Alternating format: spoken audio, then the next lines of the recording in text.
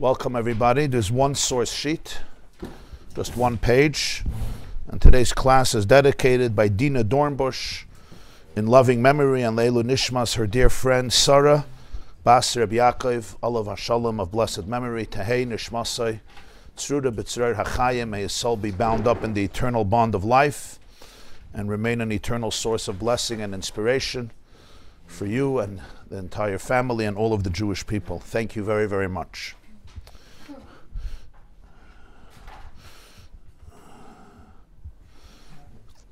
Somebody shared with me a beautiful story, really very extremely touching.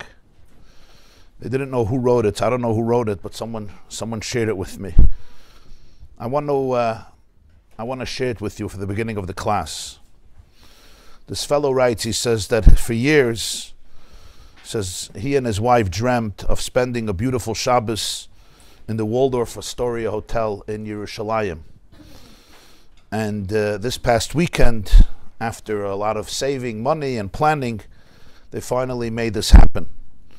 So he writes, the hotel is stunning, the food was the next level, but I didn't expect the Shabbos morning that I had. He says, Friday night, he and his wife realized that there was a very large contingency of colorful people staying at the hotel. And they didn't seem like the normal clientele, the regular clientele of the Waldorf Astoria in Yerushalayim. So he says, I politely made conversations with a couple of people, and I learned that this was a very large extended family.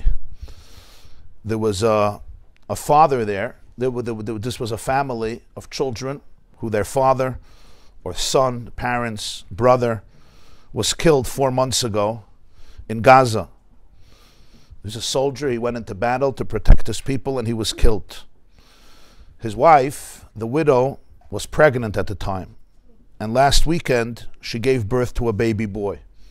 That Shabbos, the last Shabbos, was the bris. The 8th day, the baby was born on Shabbos, so the bris would be the next Shabbos. So somebody you've probably heard of him, Rabbi Groucher, yeah, who's a very, very special and extraordinary human being and has shown up in the last few months in an unbelievable way for so many. So he invited the entire family, the extended family of this soldier who was killed, whose wife just had a baby, and booked them all into the Waldorf Astoria for the entire weekend and the entire Shabbos. He arranged the rooms and the meals and the mile and the entire bris. He even arranged that visitors and VIPs and some distinguished people should come and join the bris. And this fellow says he learned about this, and he thought Reb Shaya himself would be there. Reb Shaya Grauch, who arranged it, but he wasn't there. He was nowhere to be seen. There was, he says, signs everywhere about the bris and celebrating the bris. Of course, this baby born into a world without his father, only with his mother. There were candy bags given out to all the children on the hotel Friday nights. Everybody would have candies and bags. Everything was done beautifully, designed, class, aesthetically beautiful, appealing. He says, Shabbos morning, he met Reb Shaya during the davening, and he sees that Reb Shaya Graucher is wearing a hospital bracelet. So I asked him if everything was okay. He said that his wife had a baby girl, 1:30 in the morning, Friday night, Shabbos morning, 1:30 in the morning. So he obviously went to the hospital, as is the duty of a husband, got her settled, waited till the baby was born, and she was fine and everything was fine. And then he walked from the hospital all the way to the hotel so that he should be able to join the bris Shabbos morning. So this fellow says what a bris it was. There were hundreds and hundreds of people came. Family members, hotel guests, strangers who were in the hotel or heard about it through word of mouth. And everybody was singing songs. The mother said the blessing over the bris instead of the father. And she couldn't get the words out because of her tears. She ended up shouting out the blessing. And he said there wasn't a dry eye in the room. But a bris is supposed to be a happy occasion. So while everybody was crying, Reb Shaya Graucher jumped up on a chair and he started to sing songs of joy and celebration, and everyone spontaneously started to dance. The small circle got larger and larger as we grew to encircle the entire ballroom. And the Pshai is still standing on the chair. Began the song, Haishio esamecha, you know that song of Varech es nachlasecha, Ureim, Ureim, Ureim, Ureim v'nasem, Ureim v'nasem adar. He doesn't have the tune here in the text, but I think that's the song. Maybe it's. And this song is very often sung on Simchas Torah, during the Hakafos, which of course was shattered this year in southern Israel. And he says nobody wanted the dancing to stop. There was just such a sense of oneness and unity and faith and power, spiritual power. Just nobody, you just don't want the music to end. You don't want the singing to end. And he said one hotel guest was a visitor from Toronto. And he turns to me, another guest, and says, this is the most beautiful and meaningful bris I've ever been at. None of us knew each other. But at this one moment, everybody was just family. And he says, after Shabbos, we were waiting for the valet to bring our car. We saw the mother, the new mother of the baby. She was being helped by her own mother as she wheeled a stroller with her newborn out the door with her own little kids following her, the new orphans. To face the reality of life as a newly single mom with little kids at a newborn, we wished her mazel tov, and we knew that our connection is eternal. And he says, life isn't a fairy tale. But sometimes we see glimpses of how amazing our people and the world can be. That's his story of last Shabbos. So in this class, since it's the beginning of course, the month of Adar Sheni, so this week and next week, Be'ezer Hashem, we will be covering themes connected to the holiday of joy and festivity, of course, Purim. And we're going to explore today another dimension of Purim. Like everything, sometimes we can fall prey to the external veneer of something and really not glimpse or touch the core of it. So we want to really get to a deeper understanding, not just intellectually, but also emotionally, of Purim. And the way we'll introduce it is through a very, very strange story. The word strange really is the wrong word. It's beyond strange. Even the word bizarre, I don't think will cut it. Maybe astounding, astonishing, deeply, deeply enigmatic, and really disturbing, I should say, very disturbing. In fact, if you take the story at face value, literally as it says it, it's really unfathomable. It's very hard to believe. And yet, the Gemara records the story, and it's enshrined for eternity, and the Jewish people learn it. And you would think, even if this happened, it should be deleted from the records. But the Gemara says it, and says it in the tractate that's dedicated to Purim. But really, when you scratch the surface and you understand what's happening, you see it's a very different type of story, even though the language can be very misleading. Like very often when you're talking about very deep concepts, if we don't have the context and the right approach, it can be very misunderstood. And this is one of those classic examples. So let's see inside. There's a tractate of Mishnayos that's dedicated to Purim. It's called Megilah, Meseches Megilah, tractate Megilah. There's both the Mishnayos on it and the Gemara on it. And this includes all of the laws connected to Purim. And also a major part of it is a commentary on the Megilah itself, and deals with stories of Purim and this history of Purim and the laws connected to Purim. So on page 7, Megilah Daf Zayin Amud Bais, tractate Megilah, page 7b, the Gemara says, and I quote, it's written in Aramaic, but you have here an English translation as well. Amar Rabah. Rabah said, Mechayev inish lebesumei bepuraya ad de lo yada bein arur haman lebarach Mardechai. Many of you have heard the term ad de lo yada, till you don't know. The origin of this term is from here. Rava says, one is obligated to become inebriated. Lebesume means to become intoxicated with wine. Rashi says with wine on Purim, until he does not know how to distinguish between cursed is Haman and blessed is Mordechai.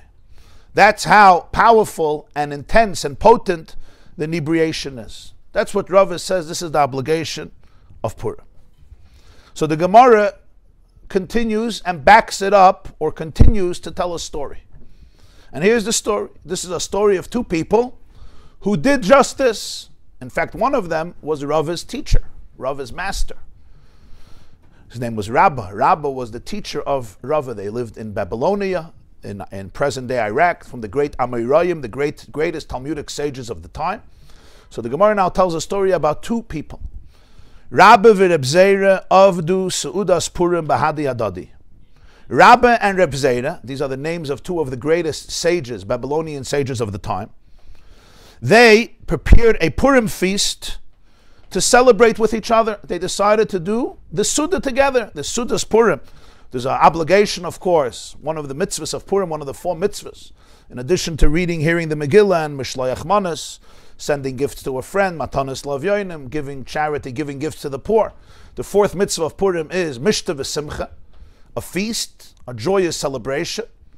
And here they decided to do the meal together. What happens next? Ifsum.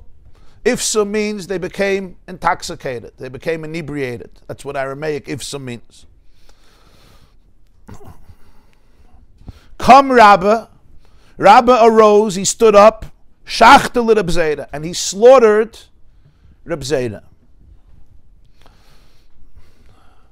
L'machar, the next day, boi rachami v'achiyeh.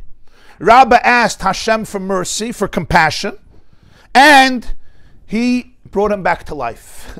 He resurrected him. Achiyeh comes from the word like chayis, tchiyah, like lachiyos. V'achiyeh, he brought him back to life. He revived him. He resurrected him. L'shana, a year passes.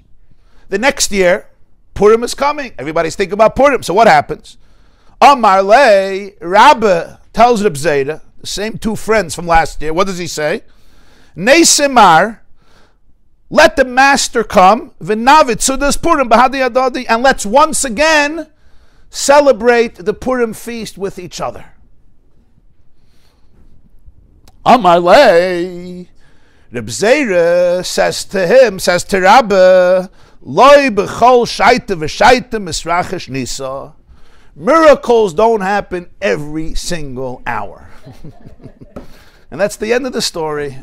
And here we move on. The Gemara moves on to the next discussion. That's the story. So now you understand why I said it's a mind-staggering story, literally on every level. The first level is what happened. Even not two of the greatest sages and leaders of the time, two regular people, two regular Yidden, who get intoxicated on Purim, come Rabbi shachtel Reb Zeira. Rabbi stood up and slaughtered Reb Zeira. He killed another person. He killed another human being, killed another Jew during the Purim meal. That's how he celebrated Purim. It's unfathomable. It would be unfathomable about any single person. Not any person, but about most people that you know and that I know. Even when I am very, very, very tipsy and smashed and inebriated and drunk and intoxicated and good shikr. Even. You're right. Nichnas yayin yotze soid. But what are the soides? What are the secrets that came out? So this would be a question on anyone. Especially Rabbi, Chazal say he was literally from the greatest of the generation. The Gemara says, Loi posik pumim megirsa. He did not stop, his mouth did not cease from Torah for a moment. Rabbi once said about himself, the Gemara says in Brachas, Kegoyna no beinani. I'm the example of a beinani, of an intermediary, an in-between Jew. Not a tzaddik and not a rasha. And Rabbi said, you're not letting anybody live. His student and nephew said, you're not letting anybody live. You know, if you're the beinani, what are we? Lo shavik mar chaya l'chol beria. And yet this is a story that the Gemara records about this person. And why did he kill him? Because he got drunk. What's equally strange is what happens next. Imagine there's a Purim meal and somebody slaughters somebody else. What do you think should happen at that moment? Huh? Hatzalah, okay. Hatzalah, Mesaskim, I don't know. Whatever. Maybe somebody should sober up, no? Lemachar, the next day. What happened till the next day? Oh, okay. The next day he decided it's time to daven. Lemachar. The next day he decides to start davening. In other words, he went to sleep in between. Or he was just continuing. He didn't go to sleep, he continued the meal, the fabrengen, in this situation. Now comes the third strange part. Next year, if you were Rabah, I don't mean you, but if someone was Rabah, right, just think about it. Last year, it's like, I did it. I killed a guy. Somehow I managed to do this miracle of Tchiyas HaMeisim, which is also unparalleled. Now you would think that people who are capable of asking Hashem and daven and affecting resurrection, usually they're not murderers, even when they're drunk. But somehow we have to reconcile the two parts. Okay, next year, what would Rabbi be doing this whole year? Tshuva, more remorse. The last thing you would expect is, Reb Zeira, why not another shot? Why not another meal once again? That's the last thing I would do. I don't hear Rabbi asking Megilah, asking forgiveness. Maybe wearing a sackcloth. It says Mordechai, right? Vayilbash, Mordechai put on a sack, fasted 3 days. Esther, everybody was fasting. Tshuva, something called tshuva. Okay, he's alive. Great, you can ask him forgiveness. It's almost like, Reb Zeira, wasn't that an awesome experience? Like, wasn't that the best Purim meal you had? Why not do it again? Such good experiences. And what about, it feels like I would be embarrassed, like, to even show my face. Like, you may want to avoid that person, even if you have to confront that person because you got to deal with the stuff. But to go voluntarily for a visit and say, come back, let me come to your house on Purim, come to my house on Purim. And yet he does it. He has no problem. What's equally strange is Reb Zeira's response. If you were Reb Zeira, if I was Reb Zeira, and this person would come and invite me to the meal, what should I say? Thanks for the invitation. Go maybe invite another friend. Or I would suggest this Purim, you stay very, very dry and sober. If you need, grape juice is a wonderful alternative, although I would suggest celery juice. At best, if you want spinach juice, can work, or kale juice is also fine. But really, Rabbi, this is not what to do. Certainly, I'm not going to be there. It's not what he tells him. He says, miracles don't always happen. He doesn't even address the horrific crime. In other words, if I would know that miracles happen constantly, okay, let's go, pajalos, let's go ahead. But since we know that miracles may not happen every morning, every day, every hour, lav b'chol shaita v'shaita mesachej nisa, I have to refuse. It's on him too. There's a mitzvah lifnei iver loy sitein michshel, right? In front of a blind person, one is not allowed to put a stumbling block, which includes, in a more general way, that I'm not allowed to cause somebody to stumble morally. So really, if Reb Zeira would be coming, that's what he should say. I'm not even allowed to do this. Rabbi, you're inviting me? Haven't you learned anything? Haven't you learned anything? No, I would be happy to come. Just I don't know if there's going to be a miracle, yeah? Very good question. That's the key to the answer. The word is slaughter, it's shachte. It's not usually the word for killed. The word in Aramaic for killed is katle. Katle, that's the word, katle. Here the word is shchita. We know what shchita means. And we know what it conjures in our image. That makes the story even more strange. He went and he shechted Reb Zeira. You could say sometimes he fell, he dropped something, there was an accident. No, it was no accident. Shachte, from all the words the Gemara uses, could have used another word. He uses the word shchita, which is the word we use for animals, for shchita. Shchita means slaughtering. And there's a process of how you do shchita. And it's not the regular word to do. It's not, killing is not that word. There's a word hemisai, there's a word katle, there's different words that don't indicate the particular method of slaughtering, which is done in what's called in Yiddish a shlachta, is a Bais shchita, slaughtering place.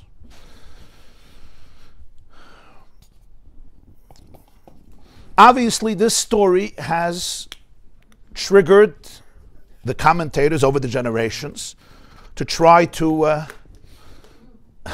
confront it. How are we supposed to deal with it? And not only that, the Gemara decides to put in the story. In other words, it's such a disturbing story. And you don't even see a pras. Sometimes you have the story of David HaMelech and Bathsheba, for example. There's a lot of different ways of understanding that story. The Abarbanel, Don Yitzchak Abarbanel, was one of the great, he was the finance minister of Ferdinand and Isabella in Spain in the 15th century, and they offered him to stay in Spain even when the Jews were expelled, because he was such an indispensable contribution for the Spanish monarchy. But he refused. On Tisha B'Av 1492, he left with all of his people. He wrote a very fascinating commentary on the whole Tanakh. It's a very long commentary. It's hard to learn that Abarbanel. It takes a lot of time. So in the story of David and Bathsheba, the Abarbanel's objective is, that's exactly the point. The exact point is to tell you that a person is capable of making very serious mistakes, and the key is to know how to apologize. The key is when Nasan HaNavi confronts David HaMelech, David's words are, Chatasi, I have sinned, unlike Shaul HaMelech. Now, there are many other perspectives on David. That's not our discussion. I want to bring out, I can understand sharing a story that's very, very disturbing to teach people what humans, even great people, are sometimes capable of, and that's why I have to be accountable, I have to be careful, conscientious, I have to be able to apologize. It's a very important lesson. It's an important lesson to know that people can fail. But that's not even the discussion here. I don't see a conversation of Rabbi like spending, his time rectifying. It's completely not, it's not even part of the conversation. It's almost like it's a great story.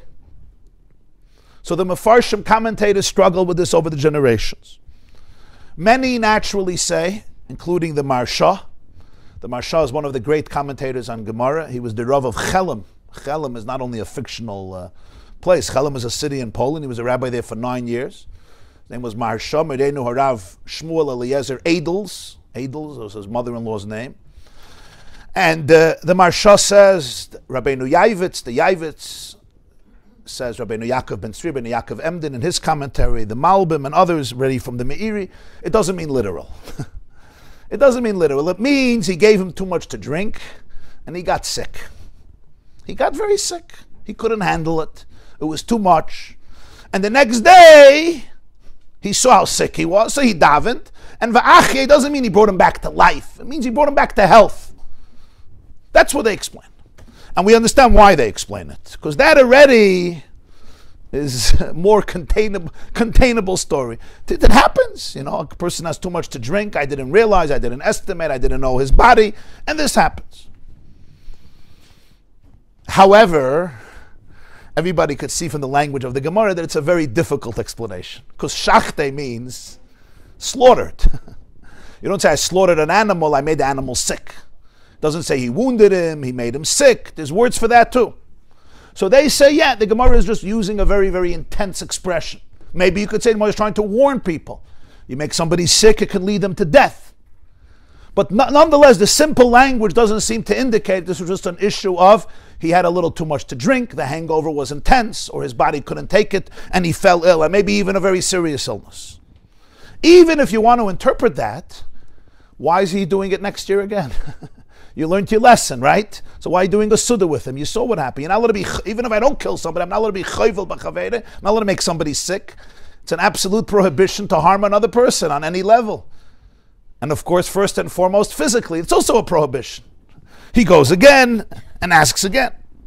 The Chaim Sofer writes that Rabbi says in another place, in Maseches Shabbos, that he was born in the Mazel Madim. Different days and different hours are connected to different mazalos, planets, and he's connected to Madim, which is Mars. Madim comes from the word red, Ma'adim, dam, because of Mars, the color red, that's why it's called Madim. And because he's connected to that planet, he has a bloody nature. That's what it says. That's what he says about himself. And the Gemara explains that people who are sometimes born in that mazel and have certain tendencies, they have to choose, because their aggression could come out in destructive ways, or it can come out in positive ways. And he says you should consider being a moyel, you should consider being a shaychit. So the Chaim Sofer says, the two stories fit.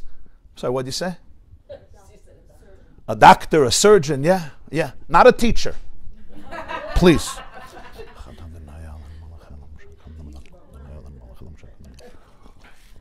You could teach other surgeons how to do surgery. Yeah.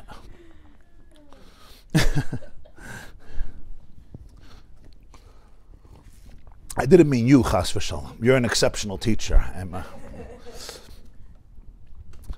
So it's very, very, very, very nice Einfall from the Chassam Sofer, but still, being connected to a mazel, as the Rambam explains, doesn't mean that I'm forced to live a certain way. It means that I may have certain proclivities, certain instincts. We all know that from our lives. As a result of nature or nurture, or usually a combination of both, and sometimes factors that are conscious or unconscious, generational or personal, environment or internal, genetic, or things that we acquire as a result of our developmental experiences, we tend to follow certain patterns, certain natures. And that's not an excuse for me to shecht another person, of course, especially Rabah, who was considered one of the tzaddikim of the generation, but again, even not a great tzaddik, even a regular human being who's moral and decent and just a half a mensch. Not even a half a mensch, even a quarter of a mensch.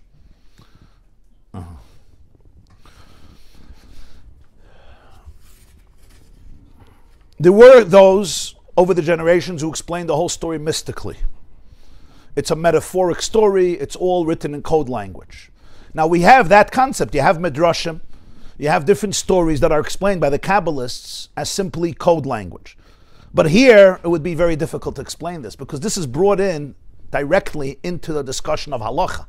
This is not a section of Gemara that's dealing with homiletical, spiritual, metaphysical interpretations. This is talking about the halacha. Rabbi said the halacha on Purim is for a person to drink. And then the Gemara brings a story. So to say that the whole story is just a metaphoric story would be very, very difficult.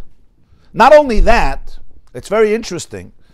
Rabbeinu Nissim was one of the great Rishonim, and the Baal HaMoyer, they both write that Rabbeinu Ephraim was one of the great Rishonim, said that the reason the Gemara tells the story is to cancel out what Rava said.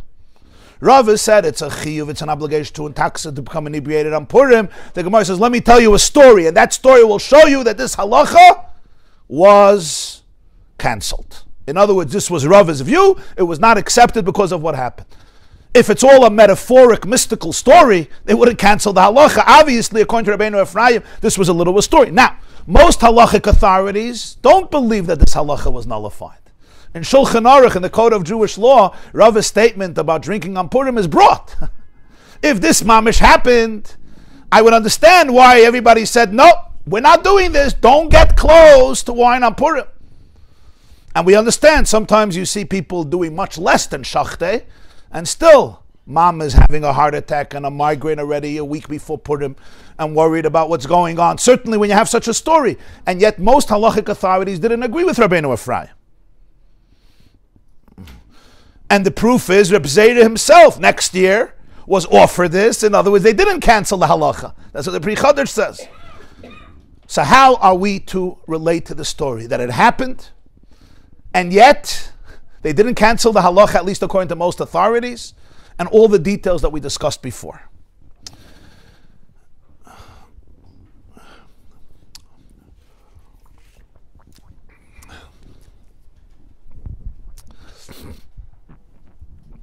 So I had the merit to hear an incredible explanation on this from the Lubavitcher Rebbe. I was a kid, still a kid, but I was a little younger. I still remember it. It was 1984, Tovshin Mem Daled. I was mamish a kid, before Bar Mitzvah.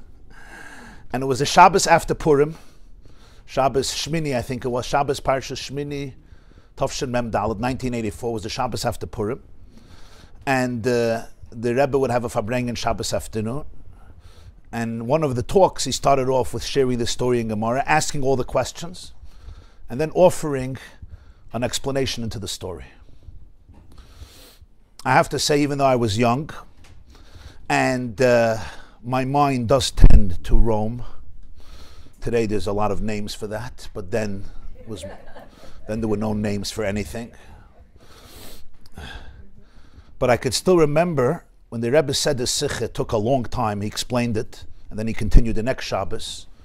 I still remember how thousands of people were just glued. The questions were so powerful. I was wondering, like, how are you going to answer these questions? How are you going to answer these questions? The questions were so potent, so powerful, so overwhelming. How are you going to address it? When the Rebbe began then the explanation, it was so mesmerizing, simply on an intellectual level, besides the emotional level. I could still see it and hear it, and the explanation is literally ingrained in my memory from that day. Even though I did look it up this morning to refresh. And the truth is, the nucleus of it, and he mentioned this in the Ryan, the nucleus of it is already found in the Shalah. The Shalah was one of the great sages who lived he was the Rav in Prague, Frankfurt, and then Yerushalayim, Rabbeinu Yeshaya Horowitz. Rabbeinu Yeshaya Horowitz, he lived in the 16th and 17th century. He's known as the Shalah because of his book is called Shnei Luchos Habris. And over there, and actually the section connected to Parshas Tetzaveh, he says a short little insight on this, which has the nucleus of this explanation.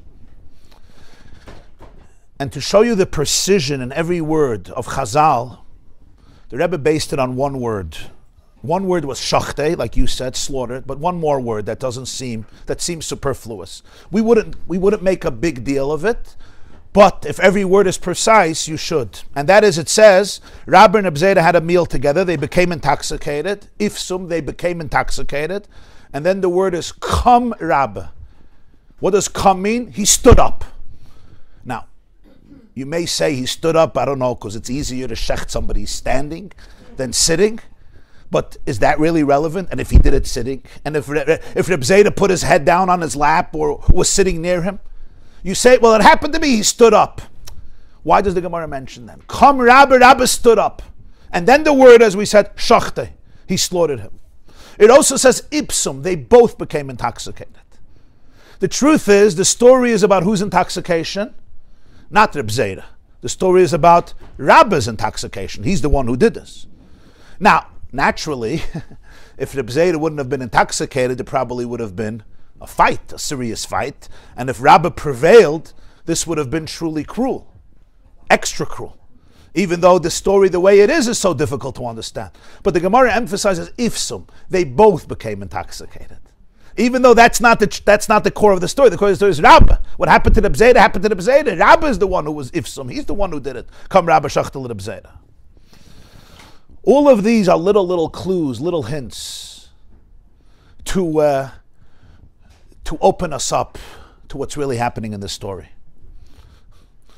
And this also gives us another insight. You're talking about Purim. Purim is considered one of the greatest or the greatest day of the year. Not only that, it says in Sfarim that Yom HaKippurim, it says in Zoya, Yom HaKippurim is called Kippurim, which means that Yom HaKippurim is Kippurim, it's like Purim. In a way, Purim is even greater than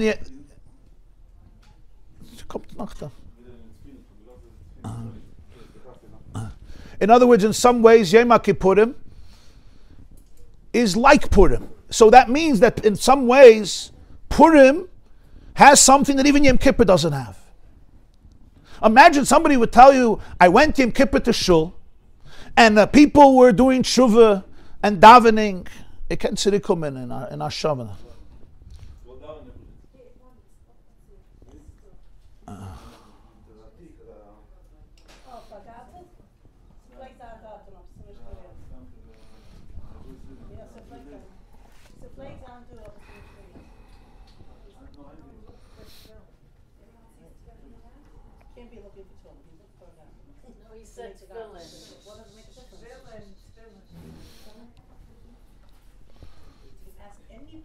Imagine a Jew comes Yom Kippur to Shul, and he's davening and doing tshuva, and then you say in the middle of that, what happened?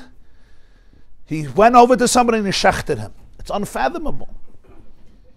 And here it's on Purim, such a powerful day in terms of holiness. This suddenly turns the whole Purim into not just a bash, but a dangerous bash, where such criminal behavior can happen. Like what are we trying to teach people? What are we trying to teach our children? Some of you have a hard enough time with Purim without such stories happening. Just teenagers drinking and whatever. I'm not going to get into it at the moment. And you know how you feel about it. So, and frankly, some people really don't like Purim because of this. They feel it's just wild and frivolous and ridiculous and absurd. You're nodding. Never mind the shalachmanis pressure, but even in the old way, the shalachmanis, the way they did it, the way they did shalachmanis 40 years ago, when your mother took a brown bag, put an orange in the bag and a hamantash, and gave it to her neighbor, and her neighbor put in, I don't know, an apple and another hamantash, and that was the end of shalachmanis. Even without the pressure of shalachmanis, but this aspect of Purim makes people queasy, and for good reason. Because very often, drinking, when it's not done by a mature, responsible person in the context of sensitivity and holiness, is just a release of animalistic tendencies and drives and irresponsibility and people, whatever, everything that happens when people get drunk, and you have to be very careful. And here we have this in the most extreme fashion. It's just recorded. So what do you want from your teenager?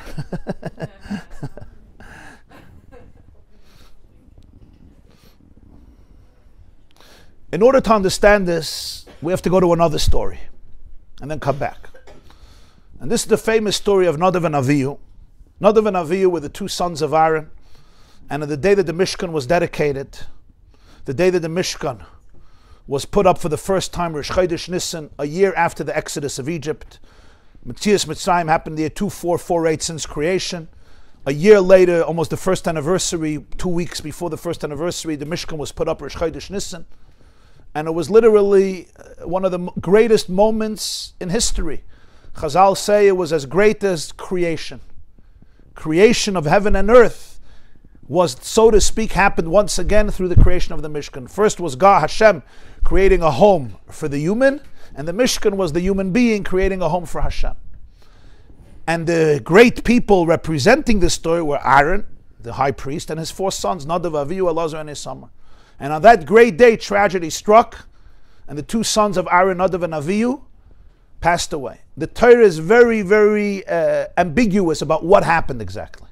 It says in Parshas Shmini that the two sons of Aaron offered an Eish Zara Shaloi Tziva Oisam. They offered they created an alien fire that they were not commanded, and they passed away. Vateitze Eish Milifnei Hashem, there was a fire that consumed them. And here again, exactly what happened. What were the circumstances? So the Chaim, Rabbeinu Chaim ben Adar Chaim in Parshas Shmini, Parshas Acharei Mos actually, interprets the words. It says, "Vaydaber Hashem al Moshe Acharei Mos Shnei bnei Aaron bekarvasam lifnei Hashem vayamusu." Hashem spoke to Moshe after the death of the two sons of Aaron when they came close to God and they died. Why does the pasuk say that? So the Chaim says the Torah is trying to tell you what happened. It was a story of karvasam lifnei Hashem. Let's see the Chaim. The second source in your source sheets. Hashem explained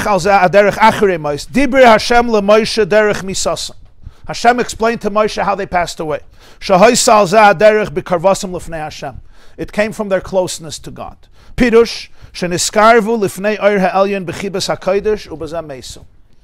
They came close to the divine light with a love of holiness, and that's how they expired. Ramah's Akas of the Torah is intimating, is explaining Haflas Chibas HaTzadikim, the wondrous love and affection of these people, of these great people.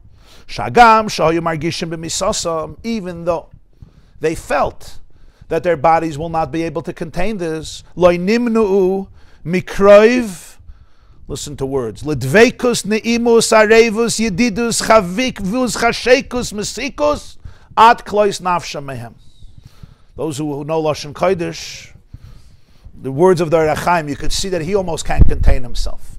Despite the fact that they knew their bodies might not contain this, they did not prevent themselves from getting close. And he used the words dveikus.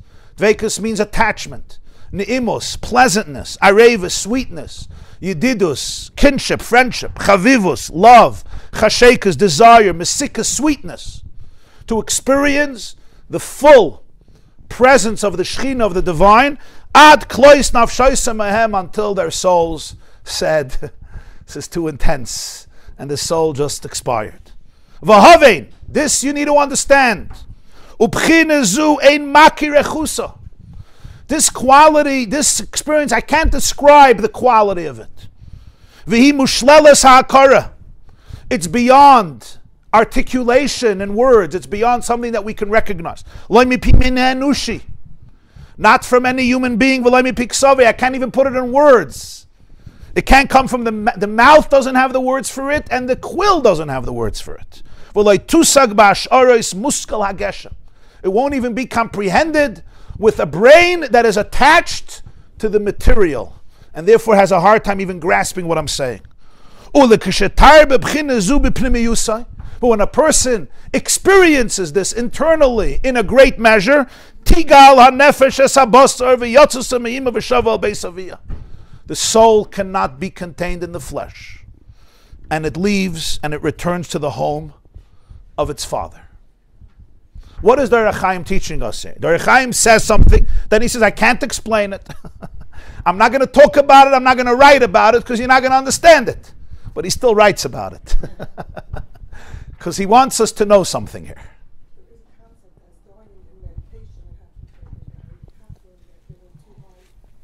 Yeah. What is the Chaim really explaining? It's not something we talk about so much. But the reason we don't talk about it is not necessarily for the right reasons. And I'll explain what I mean. I'm going to ask Hashem to allow me to become a channel for this, because this is not such an easy thing to talk about.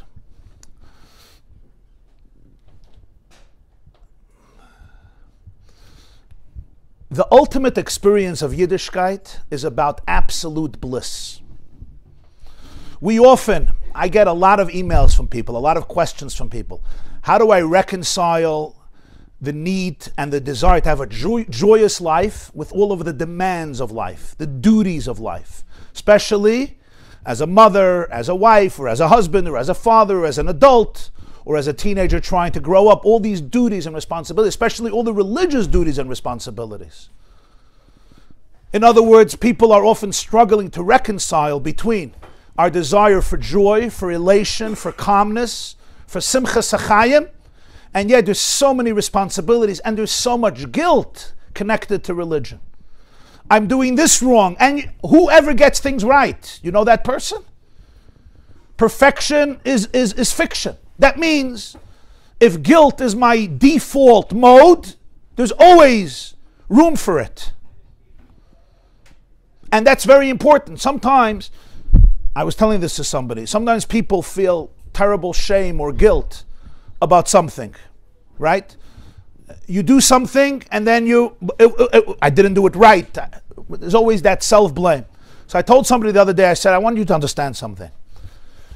Your guilt or your shame or all the negative voices you're having has nothing to do with what happened. Your guilt and shame is waiting to come out. Anything you do, boom, it pounces. It's literally like a predator, like a cheetah. I don't know if you watch documentaries of cheetahs and lionesses and tigers. They wait. They wait. They don't have, it's not about this deer, that deer, that deer. That's God's cheshbonos. They need to eat. Okay? So they wait. This is the deer. Boom. And actually the deer know that, because when deer get away, they don't sit for the next 10 years and say, what did I do so horribly to deserve this? Only we do that to ourselves. The deer are smart. They don't have a meshugana yitzchak of meichse krank. You like that, yeah? Yeah. That's why we have deer here. They're supposed to teach us how to live a little bit. They don't sit and say, Mommy, no. In fact, we know that when a predator attacks an animal, a mammal or another animal, and they get out of it, either they freeze or they manage to run away. So before they join the herd, they shake for I think 30 seconds or a minute. And they basically shake off the physical trauma, and then they go back to the herd and they're normal. It's not 30 years later, they're still struggling with identity. Somatic therapy. Yeah, they do instinctive somatic, because it's in the body. If not the body capes it. But what happens with many of us is our mind comes into the picture. And the mind has a story. I'm horrible, I'm ugly, I'm sick, God hates me, the world hates me, life hates me, I'm not deserving, I'm undeserving. So now the rest of my life I'm busy compensating for that void. So I told this person, the guilt and the shame is inherent. It's just waiting for the right moment. You said something? Oh, stupid, you're so unintelligent, you're so illiterate, you're so immature. Do you know how people are thinking about you after you said that? I mean, why don't you just shut your mouth and remain quiet forever, and then you'll have self-love. Nothing to do, I'll prove it to you. The next day, something else happens. And the same voice. It's not about what happened. It doesn't say that to it. It doesn't say the truth. It doesn't say, I am here to destroy you. I am here to make you feel worthless. I'm not here for that. No, I'm here. I'm the tzaddik. I'm the one to protect you. I'm the one telling you the truth. That's its power. The power is that it speaks in the name of truth. So when sometimes we have an inborn tendency, and it's not necessarily inborn, very often it's developed, we have to be able to distinguish and to be able to look at it and with compassion observe all those voices without falling prey to the teeth and jaws of that cheetah inside of me that's ready to maul me at any moment. As a result of this, there's also conceptions that are ingrained in us, and it's not anybody's fault or judgment. On the contrary, the Jewish people have, life is not a fairy tale, as this person wrote. And the difficulties and challenges are so real that one needs a constant tune-up to be able to tune into this. But what is the Chaim really teaching us here? The Chaim here is teaching us that the experience of divinity, the experience of Hashem, by definition, is an experience of infinite bliss. David HaMelech says in Tehillim, Tamu uru'u ki toiv Hashem. Tamu uru'u ki toiv Hashem.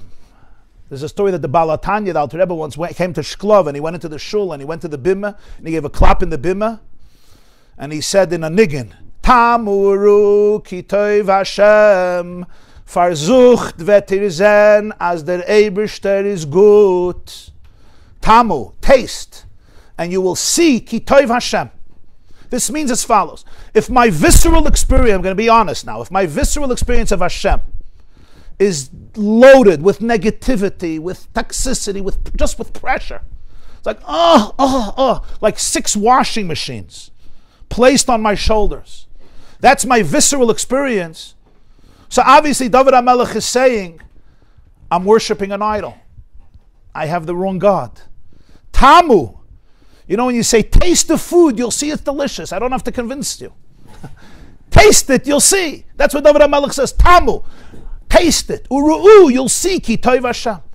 What if I taste it and taste it and taste it and taste it and it's horrible? So I reach one of 2 conclusions. Either it's Hashem, it's really, I don't see the toiv Hashem. Or I just blame myself. But there's also a third element. And that is that there are blockages not allowing me to experience the authentic relationship with Hashem. I want to give you another source, and this comes unexpectedly from the Rambam. The Rambam, people like to describe him as the ultimate rationalist. The Rambam was Ish HaSeichel. He was organized and structured, and his philosophical work, Moira Nevuchim, Guide to the Perplexed, is so intellectual and rational. And the Rambam cherishes the gift of the mind and the intellect, the Seichel. But here I want to show you another part that people don't know about the Rambam.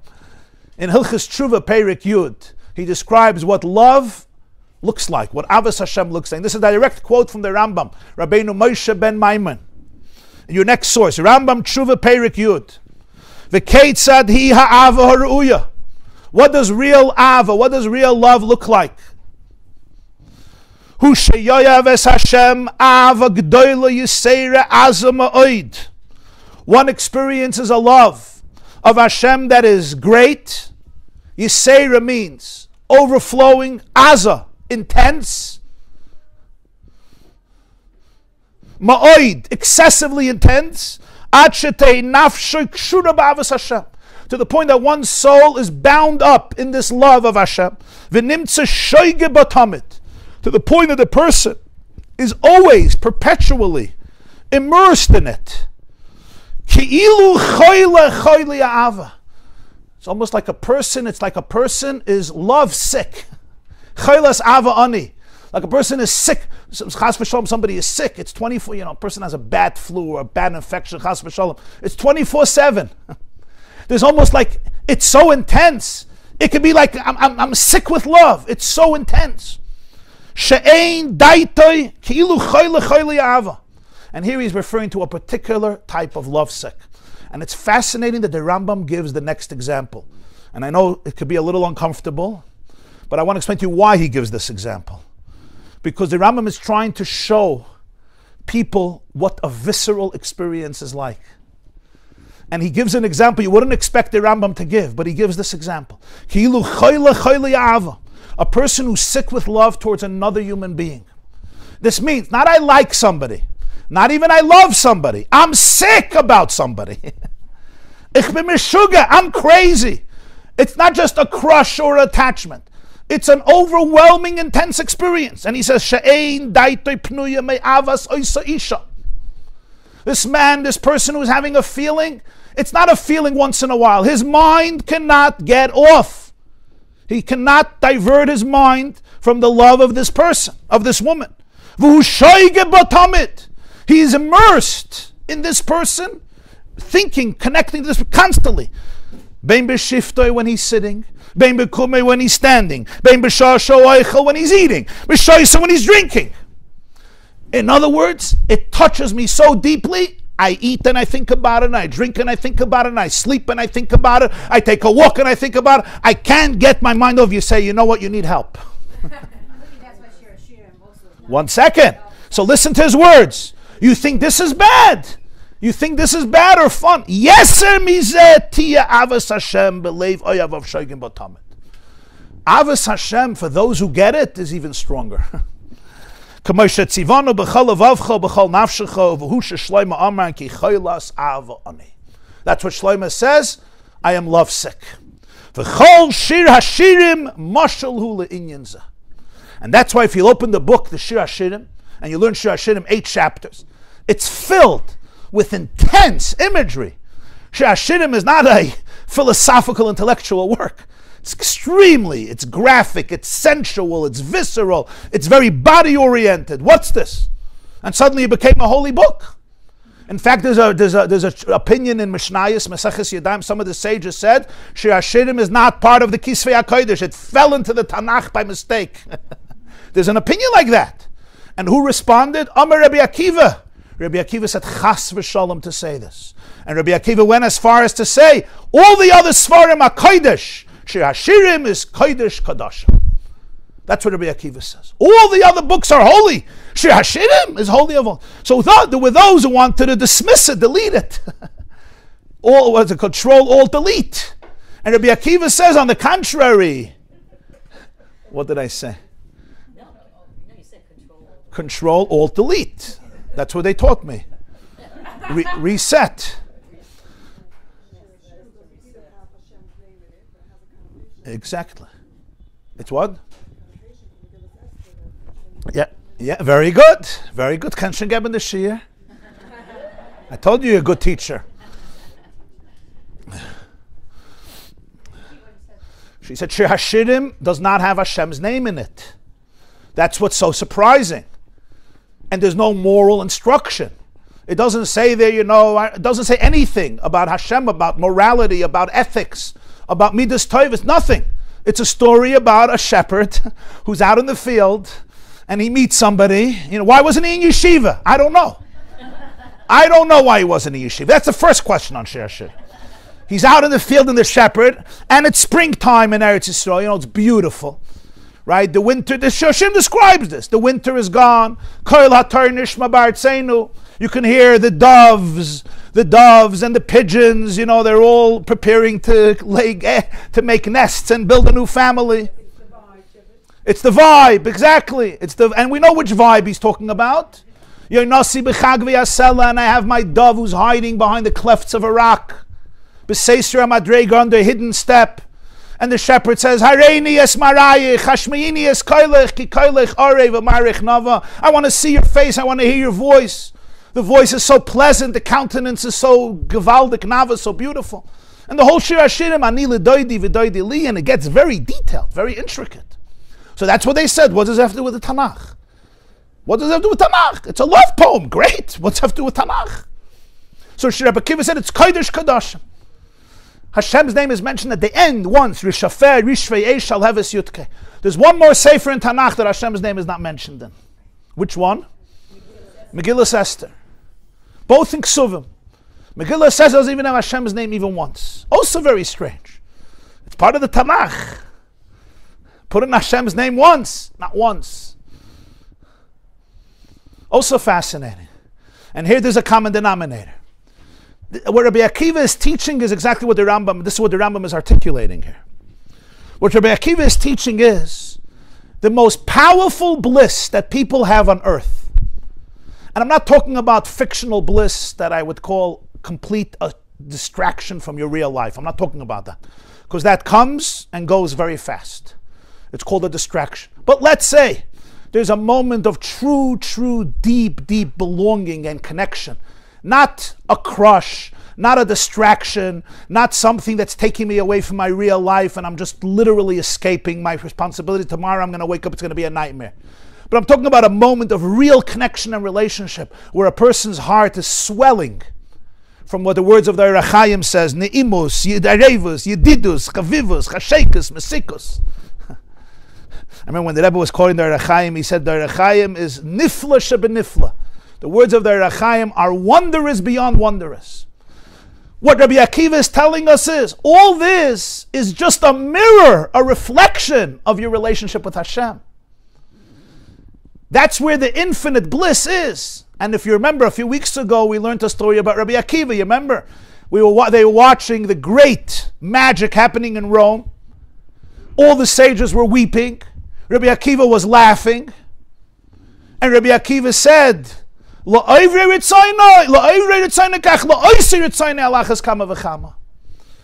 learned from Parshas Tzatzah, Rabbi Akiva was saying, if this is the type of joy that exists after Shviras HaKelim, after the divine energy comes down and falls and goes through millions of filters and concealments, and still there's such a party. Imagine when I'm tuning in to the source of the bliss. The source of all the bliss is the Ein Sof. The source of all that. So imagine when I'm tuned into that place, the joy is indescribable. What is this joy? It's not a joy that something I like I'm getting. What we often call is, I want to be happy, I want this. I'm looking for something else that's going to satisfy me. But that's not the essence of simcha. Because that's something that's very, very vulnerable. When I have it, I'm happy. When I don't have it, I'm not happy. As long as it's entertaining, I'm happy. So yeah, we all do that. But it's a very, very skin-deep form of a celebration. The truest form of simcha, of bliss, is what the Rambam is describing here. And the truth is, we need to talk about this more, I think. We need to teach it more. Most importantly, we have to find tools. Because it's not about intellectual, he's not talking about intellectual, it's just not a philosophy class. What happens so often to Judaism is becomes philosophy. We talk about things. We know how to do everything. And it's important because halacha is the bedrock of Yiddishkeit. That's why we're here. Torah mitzvahs. But often we're deprived of, and our children are deprived of, it's not just children, adults all the way. I'm not talking here only about children, is the visceral, emotional experience of a blissful relationship with infinity. I know I put in a lot of words into that sentence. How do you do it? Yeah. So actually, it's not about what we do, it's about what we don't do. Because the soul is a chelek elokam mal mamash. The soul is a derivative of infinite consciousness. And because Hashem is the source of all pleasure and love, and all bliss and all joy. Because let's understand, all the love I have in my heart, all the love anyone in this room or anyone in the world has in their heart. Imagine you bring every mother, into a room and you get the love that exists in every single mother's heart to her children. How much love would that be? Just in this room. Never mind in the whole city, never mind in the state, never mind in the world. Every mother's heart, if you can extract all the love, how much love would we have? Infinite. And what if we can bring in all the mothers of all the generations? A lot, right? And we pretty all-encompassing, pretty intense. Imagine intense stuff. And imagine you put that all into one heart. That's intense stuff. Now understand, where did all that love come from? A mindless cell after 26 billion years one day started to feel love? Tell me, how does that happen? If this table evolved for another 16 billion years, I'm not going to watch it happen. They once asked a turtle if it remembers, from the Big Bang and everything. He said it all happened so fast, he doesn't know. So if you have the patience of a turtle, maybe. Is this going to develop consciousness after like a billion years? A mindless cell doesn't develop consciousness. Consciousness is a gift. Consciousness comes from consciousness. Love comes from a lover. So all this love in every mother, where does it come from? I'm saying mothers. Of course, I mean also fathers. And every person who has love. I'm not discriminating against the love of fathers, chas v'shalom.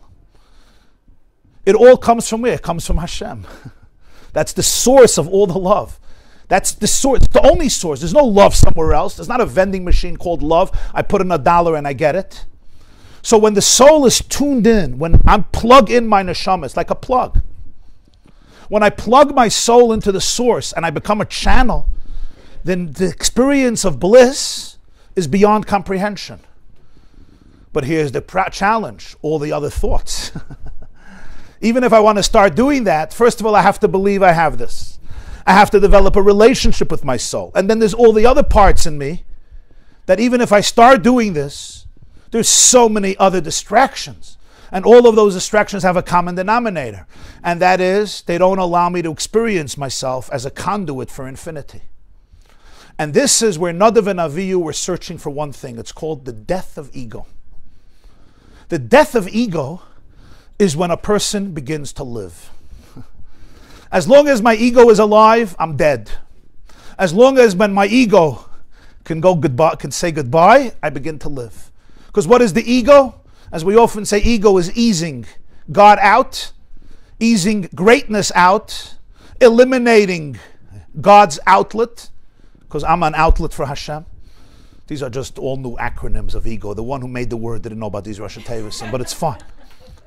What does ego mean? I'm substituting ultimate reality with counterfeit reality. Now I do it. That's what life is. That's what Avodas Hashem means. Avos Hashem is not I'm just going to start loving something that's so beyond, I don't even know what you're talking about. Avos Hashem means tuning in to the miracle and gratitude of this moment of me, my soul being a channel for Ein Sof.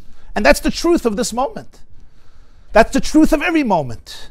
This doesn't mean I'm not a responsible person. The ego says, oh, you're going to talk about this too much, so we should all... So no laundry today, no dinner today for the kids. Very nice, because you're busy. No, it's the opposite.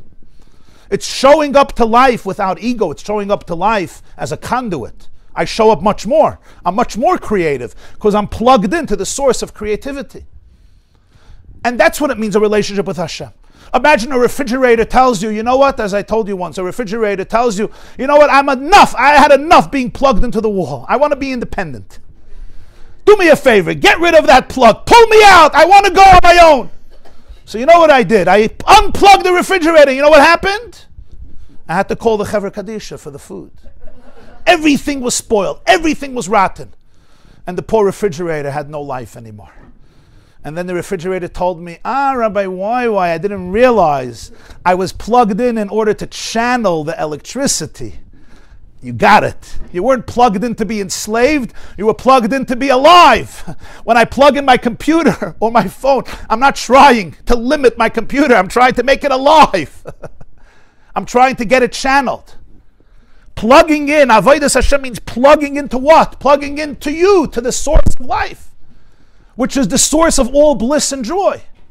That's what bittul means. That means the more I can allow my ego to subside, to surrender, to calm down, the more I can open myself up to become the best friend of my soul, which is a channel.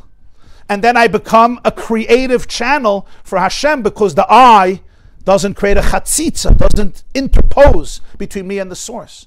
The Rambam says here, like the Chaim says, when a person experiences this level of self, sometimes people say, I'm searching for myself. Who am I? I want to find me. The worst thing I could do for myself is try to find it. Don't take this wrongly. This is not about denigrating yourself. On the contrary. The worst thing I can do for myself is try to find it and put it in a frame and turn it into something. The greatest form of selfhood is when the self is a channel for infinity, because then the self is infinite. When it's plugged in to the source of all life. So my mind, my heart, my soul, my love, my creativity, my warmth, my passion, my authenticity is just channeled through me. It's Hashem's love, Hashem's passion, Hashem's wisdom, Hashem's creativity, Hashem's life force. It's being channeled. I'm a channel. And then you're a channel for Ein Sof. Shluchah shel Adam k'maisa. You're a shliach of Hashem. So the soul is in this natural state of love, of connection, of attachment. The greatest challenge is to let go of all the things that say, I will fill you up in your detachment. Unplug, and I will give you a life. And then I'm always running from one thing to another thing. It's never enough. You know why? Because the poor refrigerator is dead. It's trying to create a counterfeit life. It's very hard for a refrigerator to say, you know what? I'm done. I'm done being miserable. I'm done being a refrigerator that has to be its own master. I'm done. I'm finished. Like somebody once told me about somebody. He's a self-made man and he worships his creator. It's very hard. I'm not self-made and I will worship my creator. Because when I worship my creator, that means I am an extension of the creator. That relationship is nothing but blissful. Now this does not mean that there's no pain in life. Of course there's pain in life. There's a lot of pain in life. And maybe when a person experiences this level, the pain actually is more acute. Because one actually feels intensely how light is being eclipsed in the falsehood of the world, and we grieve for it, we mourn for it. But all this pain is in context of how much love there is. And I'm not going to give up on the source of love just because I don't understand, just because I don't comprehend. The soul doesn't have to understand.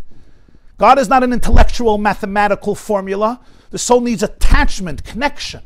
It's like David HaMelech compares himself to a little baby in the womb, in the arms of its mother, right? He says, "Im lo shivisi v'dermamti nafshi kegamul alei imay." One of the most powerful verses in Tehillim. He says, "I am in a state of daimim, silence. My soul is like gamul, like a suckling infant being embraced by the mother." You ever saw? I don't have to tell this to this crowd, but you watch a little baby, right? In that calmness. And you could see the baby just finished eating. Of course, you're exhausted. You didn't sleep already for 9 months. But I'm talking now about the baby. You're exhausted. The baby just burped and had gegessen shalashudis already 3 times in the same hour. And you look at the baby's eyes, right? And you could see a certain serenity. David HaMelech, who had a very hard life. He was a warrior. He struggled. You mean read Tehillim, read his story in Tanakh. David HaMelech had a hard life. Ki avi v'imi azavuni v'Hashem yasvein. Everyone who saw him wanted to kill him. This kid, he finally had a great wife, Michal, and her father decided she's going to kill him. He's going to kill her. So the man was a fugitive. His life wasn't blissful, but yet he was anchored in something. Nafshi kegamul alei imay. He had that innocence of that 6-month-old baby in the arms of its mother, who doesn't understand, but has a trust. That's not intellectual. That's visceral. That's real. That's emotional. For this, I need a lot of self-awareness. I have to be able to watch all those other voices coming up in my body that want to take me away from this. And today, our generation has been blessed with much more awareness in trying to help people connect to deeper parts of themselves, help bypass all the wounds and coping mechanisms that don't allow me to really experience my infinite love. And I know in my life, I shared with this a few weeks ago, I'm giving an example of myself, even though it may not apply to many people. But I simply want to give a real example. I think everybody can use it in whatever your own stuff are. I give a lot of classes. I speak a lot, unfortunately, maybe. My kids still want to know what I do for a living. And I'd never know what to say. And one of my children, once, during the time of Corona, everything was Zoom, right? It was Gam Zoom L'Taiva. So this was a very funny story. So in my office, in my house, that's where I did all my Zooms. And there were a lot of Zooms with teenagers. And of course, there were a lot of Zooms about teenagers, right? What else is there to talk about? So, and you know, sometimes I speak a little loud, so my voice was going up to one of the bedrooms. So when I finished, one of my children came down and said, "Ta, what was that about?" I said, "I was giving a shiur." So my child says, "About what?" So I said the truth, about raising teenagers. So this child starts laughing, ha ha ha ha, and they're listening to you? They're listening to your advice? What do you know about this? It was great. It was gewaldic. Yes, yes. Yeah. And what did you answer? Who said it was her? It probably wasn't her. I listened. That's good step. I listened, yeah. I paused and I breathed and I listened. That's the most important thing. And then this child went to my wife and says, "Ma, you won't believe what Tati is doing. He's talking about raising teenagers." Ha ha ha ha ha ha. It wasn't even anger, it was such a joke. It was like such a mockery of reality. It's like, what's next? You're going to talk about what it feels like being an elephant, what it feels like being a star, a black hole, a galaxy, maybe a penguin. Like, what's what's coming next? Like, what else are you an expert in? I know I'm giving this metaphor because it's personal, but I think it really brings out some of this. If I'm giving a class, I have to give a class. I try to prepare. I want to get up and say something. I could do it in two ways. One is I could focus so much on preparing, and I need that it should be a perfect product, and I need that the people should be blown away, and it should be impressive, and get a standing ovation, and afterwards they should tell me it was a life changer. And then I'll have value. You know the problem with this? It's miserable. You know why it's miserable? Because there's never a perfect class. There's no such a thing. Even if you think it was, you better. I know. My brain, remember, trauma is just waiting what to come out on. There's always a chisaron. You ever saw a perfect bar mitzvah? Tell me, you made a wedding for your daughter. You worked a lot. Was it perfect? No, the napkins were the wrong color. Let's face it. And there was not enough meat for everybody. Some people got chicken. Let's face it. And one guy in the band showed up late, and then he decided he forgot where the chuppah is. He went to the wrong hall. He went to Borough Park. I don't come on and say, "Wow, my daughter is married, a beautiful chas and gewaldic." I need that to come out. That element has to attack. It's miserable. What if my attitude is completely different? I'm not even teaching. This is not about me. Every person needs to know what Hashem chose them for in this world. My job is to show up with the tools I have today to become the channel I am capable of being today. Tomorrow, I may acquire new tools. Tomorrow, I may realize that the tools of yesterday were flawed. They were. And I'll say, okay. And maybe I'll make a mistake too. And I'll have to correct it. But I can only show up with the tools I have today. It's not me, my ego at stake, my personal worth at stake. If my personal worth is coming because you're giving me a standing ovation, you know how deep my personal worth is? Zero, sheba zero, sheba zero. The next time I don't get a standing ovation, I'm worthless, and I'm looking at the whole world for validation. Could you give me a standing ovation? Oh, you could? Great. Get up on the chair. Do me a favor. It's a miserable way of life.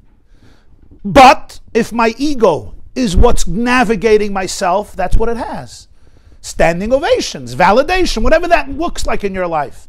I need the validation. I need the compliment. I need somebody to tell me I'm good.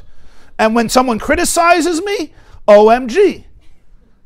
No, I'm not telling you that you shouldn't compliment me anymore. That's not what I'm saying.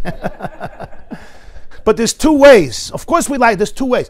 There's receiving feedback, which helps a person grow. Meaning realizing this is what can change, this is what can be enhanced. And then there's feedback that defines the self. A person wants to be able to go to a state where criticism and compliments have nothing to say about who I am, essentially. They may tell me about what type of teacher I am, where I can improve, I should speak shorter. That's good feedback.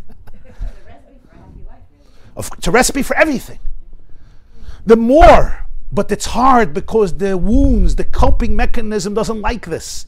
The coping mechanism comes in and says, what do you mean? But who are you? You need this. I don't need it. When I'm divorced from my soul, I need it. When I'm in touch with my soul, I don't need any of this. Why don't you need it? Because the very fact that I need is already a form of death. The Tzemach Tzedek, the grandson of Baal Tanya, once said one of the most powerful things, and you have to take this with sensitivity because it's very deep. He said, what is in Torah, there's often a punishment called kares, v'nichrisa hanefesh. The soul gets cut off. He says, what does that really mean? He said two words. When a person says, ich darf, I need, it means I'm not fully alive. Much deeper than I need is Hashem needs. The real I is completely one with the source. Ein oid milvadai. Now, I know I live in a world where I need. I get it. But that's not where my joy is coming from. That's where my joy is filling a void through pursuing something else that's not intrinsic. That was easy for him. Got to give the other guy lessons. I know exactly the same thing. You got to give him credit. But he doesn't linger.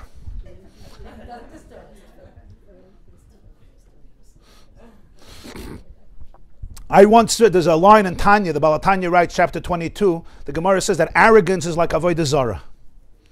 Says, why is arrogance like avodah zarah? I could be an arrogant person and believe in God. I'm not serving idolatry. So he says, it doesn't mean arrogance is like serving a pagan statue. But he says, what's the shayrish of all avodah zarah? What's the root of avodah zarah? The root of avodah zarah, he says, is that I believe that there's something separate from Hashem. Davar nifrid, I'm separate miktushasei shel HaKadosh Baruch Hu b'chvaydei b'atzmai. I believe there's something separate from Hashem's oneness. So now I finished the class, I want a compliment. Who needs that compliment? God wants the compliment? So there's an I that decided it's separate, and now can you please fill me? He says that's the source of avodah zarah. That's the conception of avodah zarah. And that's what Gasas HaRuach means. Gasas HaRuach is I'm trying to bring attention to something that doesn't really exist. Now we might think this is a very tall order. Who are you talking to? But the truth is it's not a tall order, it's a natural order. This is the organic state of our soul. Holiness is not something new. Holiness is you. You are holy. I am holy. We are holy. We are infinite. That's what the Rambam says when a person lets go, when I let go. And sometimes we need a lot of help with this, because if I'm trained 50 years to think a certain way, I'm not just going to let go unless, and this is where the problem is, spirituality could be another form of narcissism. It's a very sensitive thing, but my coping mechanism could use religion and God and spirituality to feel good about itself. Like now I'm going to give up my ego, but I'm so angry. Whenever I give up my ego and I'm angry, I did not give up my ego. Generally, whenever I'm going to be the nicest husband in the world to my wife, but I'm feeling anger, Zay Moichel, this kindness. There's something off. Because if it was really coming from the soul, you're not angry about it. If I'm compromising and compromising and compromising, and I became the tzaddik Adar, and I'm going straight to Gan Eden, but I am so angry. And the moment my wife says something that triggers me, or my daughter or my sons that trigger me, I implode. I don't explode because I'm a tzaddik. You know that. So I don't explode, but I implode. I'm angry. But I'm not going to be angry because I'm a tzaddik. So nobody knows it, not even me. So I'm now repressing it, but I am so passive aggressive. Anybody knows what I'm talking about? You're not fooling anyone. Well, we are. We're trying to do the right thing, but we're doing it through the tools of trauma. We're doing it through the tools of ego. Really relinquishing control is a very blissful and liberating experience. And it's not intellectual. We learn. I've learned these stuff my whole life. I grew up with this information. But there's information and there's experience. It's called das. Va'adam yada es chava. Das is visceral experience. It's a completely different thing. Information could be detached. Artificial intelligence knows more than any one of us. Google is the biggest Talmud Chacham in history. But when I see Google, I don't stand up. You didn't like my joke. Okay, it's fine. You understood what I said? A Talmud Chacham walks in, I stand up. Google, I don't stand up. The point is, information is not the issue here. Information is the beginning and the genesis. We Jews have so much information, and today especially, there's so many classes about everything. And it's great, and it's awesome, and it's a tremendous bracha. A regular Jewish woman today is, ask your great-grandmother how she was educated and how you're educated. We're also educated with other stuff. But the point is, But she had connection. Yeah. They were plugged in. Not information, but connection. Yeah. Yeah. There's information, and then there's the actual experience of it. The experience of it, of relinquishing the need to control. Not as a form of suicide, on the contrary, as a form of life, the death of ego. It's a very, very deep experience, and it comes up in the smallest moments of the day and the night. Doesn't look like a colossal victory. But inside that space, that's where Avos Hashem lives. Because when more I'm open to that experience of the soul is a channel of Hashem, and Hashem is the source of Tainug. Ein Sof is the infinite bliss. And again, that bliss doesn't mean that we understand everything in the world. We don't. We can't. I am not Hashem. None of us are. And the pressure to be Hashem and understand Hashem makes us also miserable. But I'll tell you who you are. You are a chelik elekami mal mamish. We are a derivative of that infinite consciousness. And that infinite consciousness just means I'm never going to unplug from the source of love in the world. And when I see so much pain in the world, all it means is that the energy is being interrupted, so I'm going to plug myself in much more. I'm going to become a greater channel for gratitude, for love, for connection. And when I need to cry, I cry because I'm not crying because I don't believe in the connection. I'm crying because I experience the bliss of that connection. And I want that bliss, that light to fill the world. When we ask for Mashiach, it's not like a chiddush. A Jewish soul yearns for Mashiach. What does it mean? You want that this truth should fill the whole world. That's what it is. I want this truth should fill the whole world. Malach haaretz deyes Hashem kamayim le'amachas. So Chaim says you have to understand, Nadav and Avihu went very, very, it was intense. They went all the way, and they went so far. The soul was so in touch with infinity. The guf does have a container. It's like so much electricity, and the voltage was too intense. They expired. And the Chaim says they were happy. They were happy. They knew this. They said, yeah, we're good. I'm not afraid. I'm not afraid. I'm only afraid of death when I'm in a place of ego. When a person is the Ein Sof, what are you afraid of? Becoming infinite? Electricity is not afraid of unplugging the refrigerator. Do you think electricity goes crazy when you unplug the refrigerator? You know what electricity does? It says, bye-bye. See you later. I'm going back to the source. The soul is divine electricity. It's not afraid. Nadav and Avihu weren't afraid. Why do we call it a sin? We call it a sin not because they were sinful people. You know, there are ugly sins and there are holy sins. We call it a sin because the objective of Hashem was dira b'tachtonim.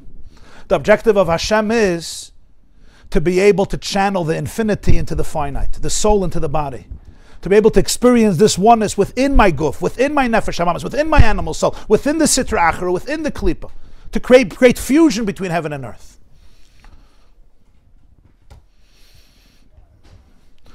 So now, let's come back to the story. This is the story. This is what happened. And once we understand this perspective, we see exactly what Purim is really. The first thing Rabbi said is a person has to be intoxicated on Purim till you don't know. What's that supposed to mean? Who's not supposed to know?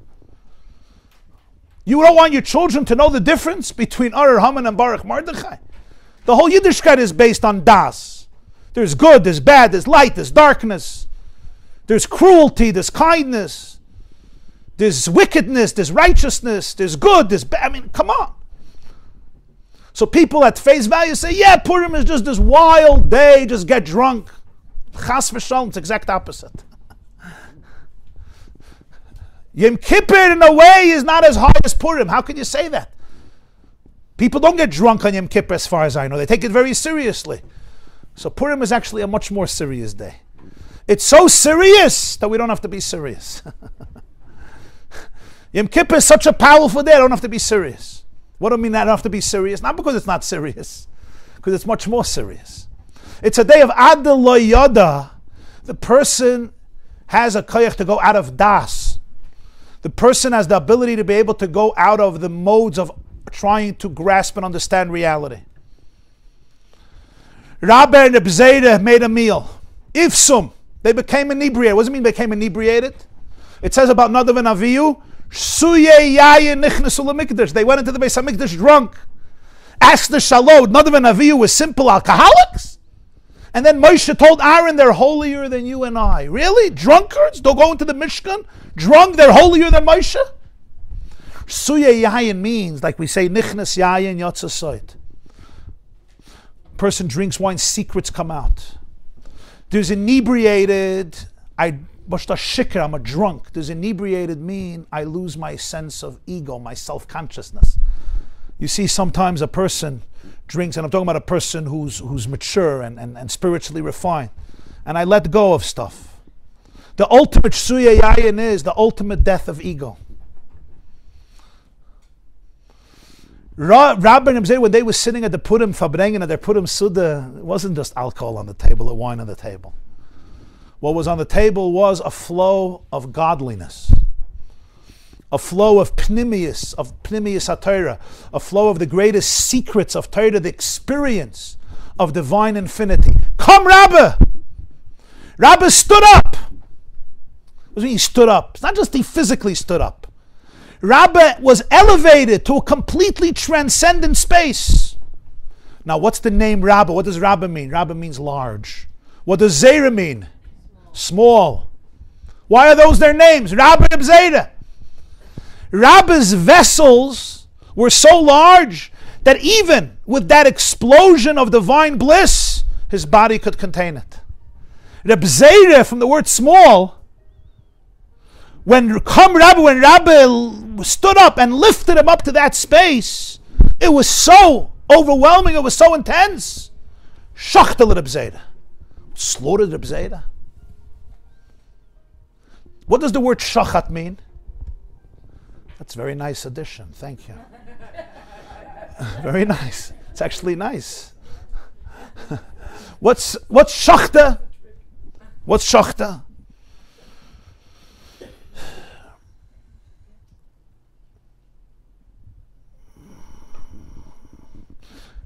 The Gemara says in Maseches Chulin, in the tractate dedicated to Shchita, Chulin Daf Lamed, Ein v'shachat ela u'moshach. The word Shchita doesn't mean there was people who shoot an animal or stab an animal. You're not allowed. It's called Nechira. Take a knife and stab the animal to death. That's called Nechira. It's puzzle. What's Shachat? Ein v'shachat ela u'moshach. It's drawing. And that's why by Shchita, it's a whole different type. I'm not going to get into the details here, but the way shchita is done is drawing the knife backwards and forwards. It's a whole different form of death of the animal. Spiritually, what is that? Shachat means mashach, to draw. When a person shechts an animal, why does Torah allow shchita? If I'm eating meat or fish or chicken, just because I'm a glutton, what right do I have over the life of another animal? The answer is Ein v'shachat elo mashach. The concept of shchita is mashach. It's drawing. Mashiach is to draw. To draw the animal from a place of animal, from the state of an animal, into the state of a human being. In other words, when I eat the chicken or the fish or the meat or even a fruit, there's a consciousness that's necessary, and that's why we make a blessing. I'm taking an animal and elevating it and sublimating it, mashach, drawing it into becoming the human being who's now one with Hashem. So now the animal becomes one, and the whole world becomes one. That's what a person does. We are the interlacing link between heaven and earth. If it would have said Kotla, you think Rabbi killed Rabbi. He took a knife and stabbed him. Took a knife and shechted him. Took a stick and banged him over his head. Rabbi says, no, shachter Rabbi. What does that mean? He was Moishech. He drew Rabbi. He drew him. You can't force somebody into bliss. He drew him like Mamash Shachat. He drew him into a different realm. Sometimes people who went on very deep spiritual journeys, emotional journeys, the person is in a different realm.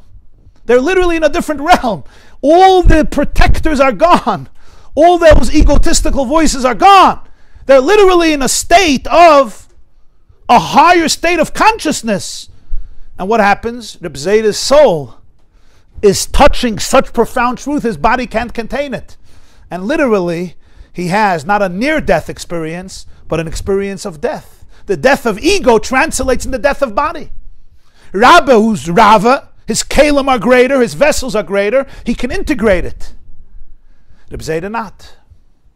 So Reb Zaida passed away. But doesn't mean, it's not a metaphor, it's a real story. But it's not because Rabbi was a murderer or he stabbed him. This was a completely spiritual, transformational experience where the soul actually ascends the body. I want you to take a look in the Shalah, the last paragraph, Shalah, Chelet Tereshab Zabarsh Tetzava, V'zeu Soid Ma'amarim Meseches Megilah Rabah Shachtel Reb Zaida B'Sudas Hayayin, Ratza Loimer Hafshotas HaChoimer. He was divested from the material, Ke'inyin Yisrael B'Har Sinai. It says by Har Sinai, Parcha Nishmasan, the soul left the body, Ki Nichnas Imay Toich HaSaga G'doila, because he went in with him to tremendous form of spiritual comprehension. And the spiritual comprehension was so real that Reb Zaida's soul left his body. Efsher mamish heitzitzu meiske ben Zoyma. Perhaps it's mamish what it says like Ben Zoyma, the 4 people went into the orchard, Rabbi Akiva came out, and Ben Zoyma died. Or it says about Ben Azai, he died. Here he says Ben Zoyma, there's different versions. Ben Azai or Ben Zoyma, one of them died. Or Masha Dibir Beloshin Shchita.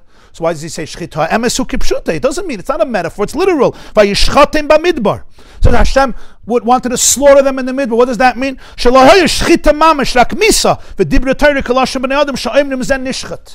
Doesn't mean he slaughtered him. It's a form of death. But then he says something deeper.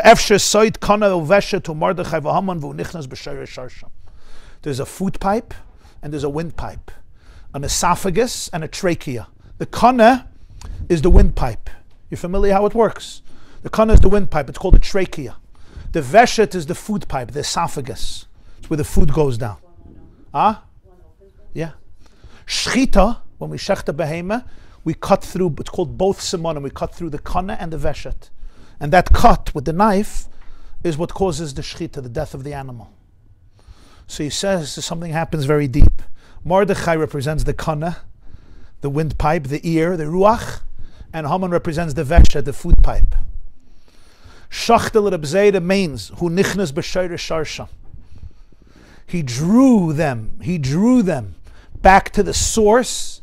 In other words, he went back spiritually to the source of Mordechai and Haman. So shachte, he shechts, you shecht the kana and the veshet, going back to the source of Mordechai and to the source of Haman. What does it mean, the source of Haman? What does it mean, the source of... Even a Haman down here, ultimately everything comes from a source. So if you take Haman all the way back to Shayre Sharshai, even Haman, you're going to find the Gemara says Haman mina Torah minayin. Even Haman has a source in Torah. So it's half-live a fella. What that means practically is sometimes a person looks at themselves and they see very, very lowly or horrible or crazy or insane instincts that I'm having, like the Haman inside of me. If you go to the shayrish of it, if you trace it all the way back to the source, you'll see that there's actually something innocent that was distorted in your perception. And for survival purposes, I became my own worst Haman. So at that moment, shachte, he lifted everything back. Ein v'shachat elo mashach. And the Zeira's kalim didn't contain it. Zeira means small. And that's why it says come. And that's why it says shachte. Rabah had the time of his life. You know who else had the time of his life? The Zeira. This was incredible. The tainug, the bliss of a neshama, uncontained, is unbelievable. It's, as I told you, take all the love in the world and bring it into one person, and that's only a fraction of the bliss of the soul without containers. That everything we have is a filter of a filter of a filter. Nobody was alarmed. Nobody went crazy. But Rabbi knew, we don't want a Zeira there, we want a Zeira here. So Lamachar, Rabbi said, okay, let me daven. It's not the Zeira's time yet. And what happens? V'achye, the Zeira is alive. Wow. Yeah. He had Nadav and Aviyu. He had Megilah of Nadav and Aviyu, but without staying there. He brings him back. He davened, and he brings it back. Even if you want to say, the Shalah himself struggles, right? The Shalah says,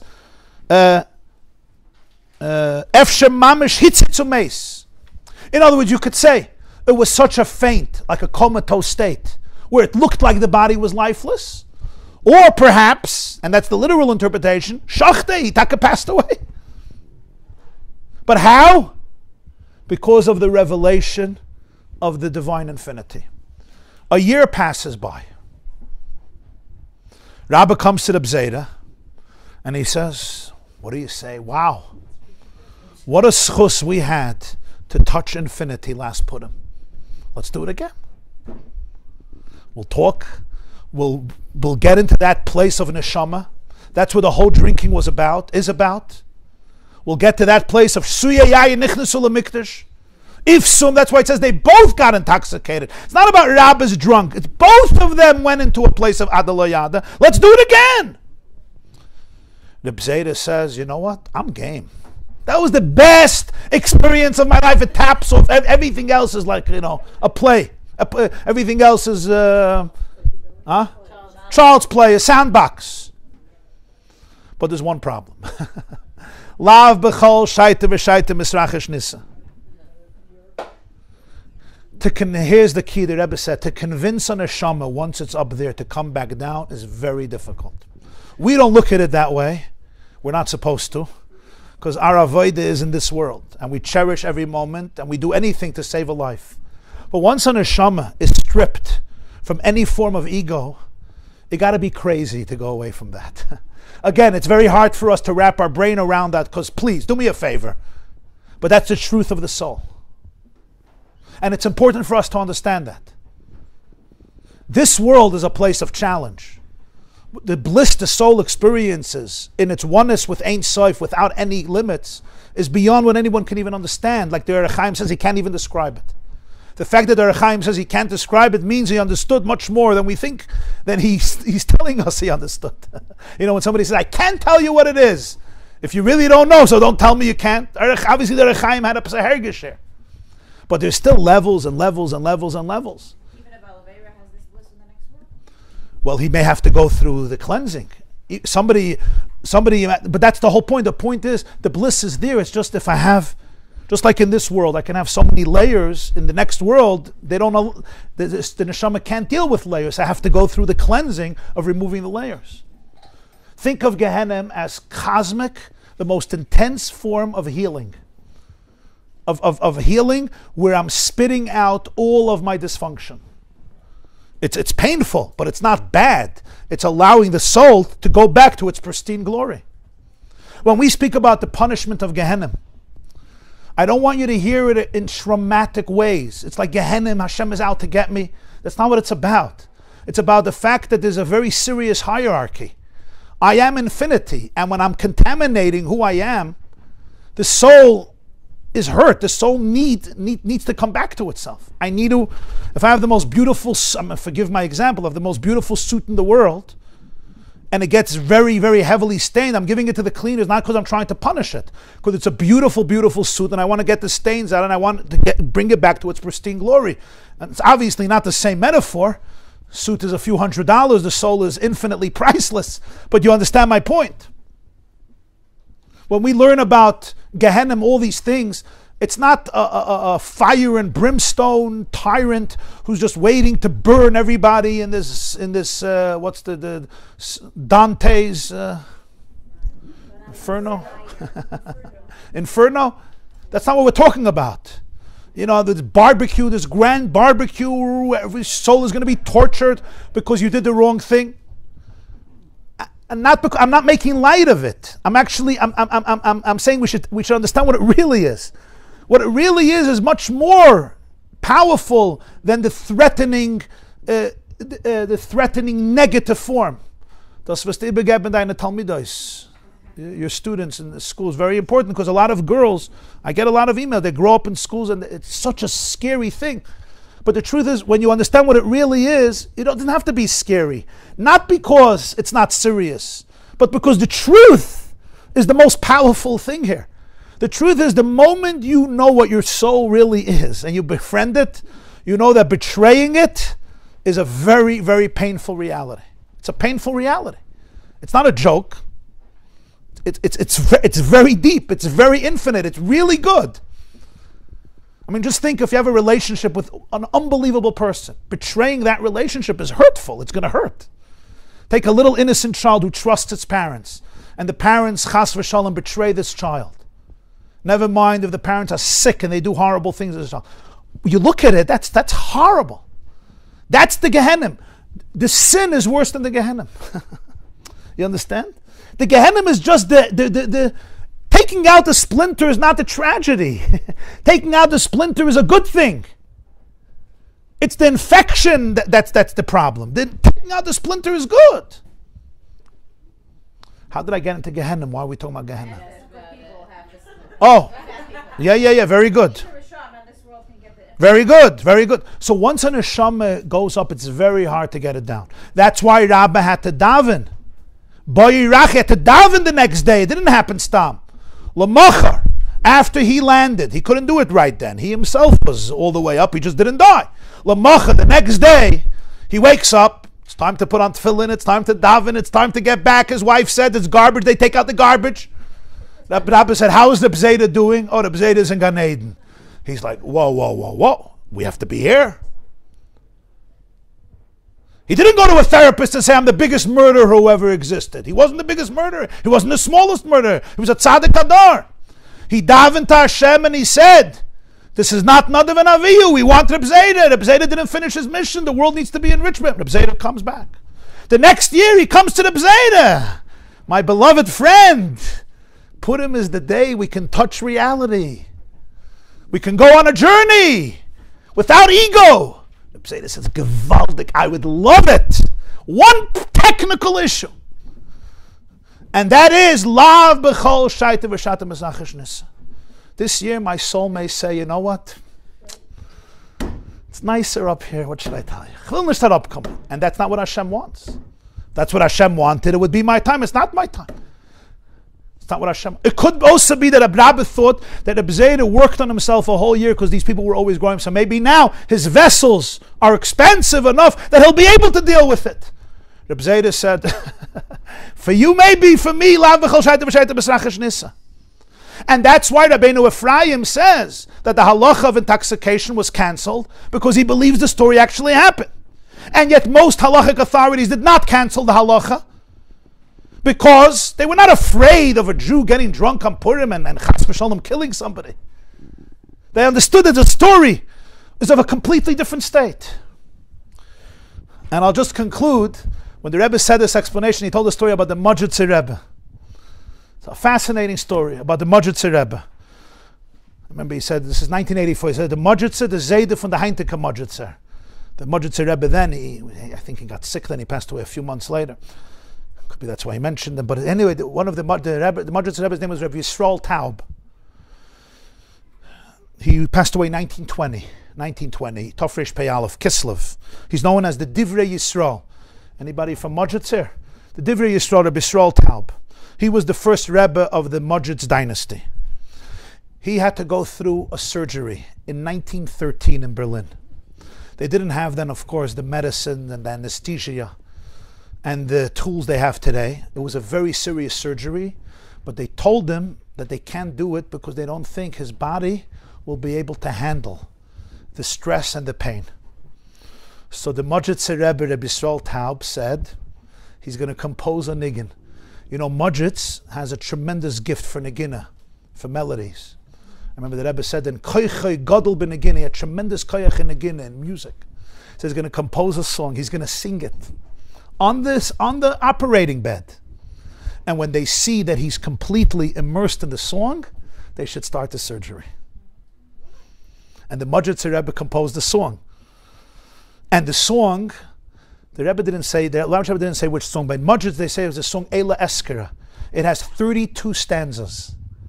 In Mudget's they sing it only on his yard side, Yud Gimel Kislev, and I think Yom Kippur also.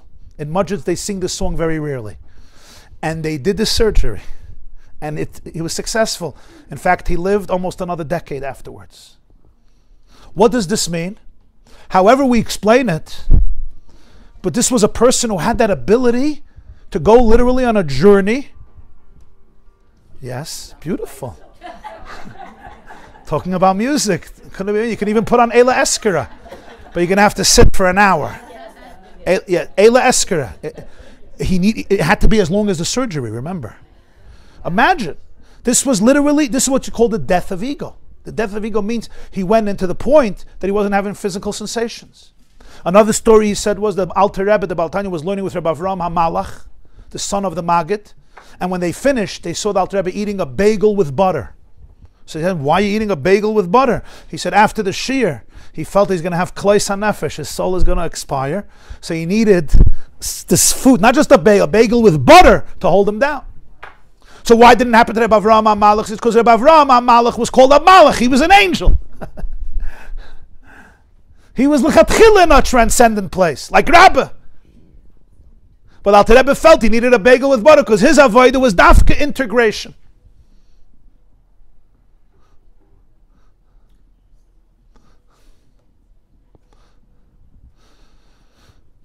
What do we learn from this? What's the conclusion here?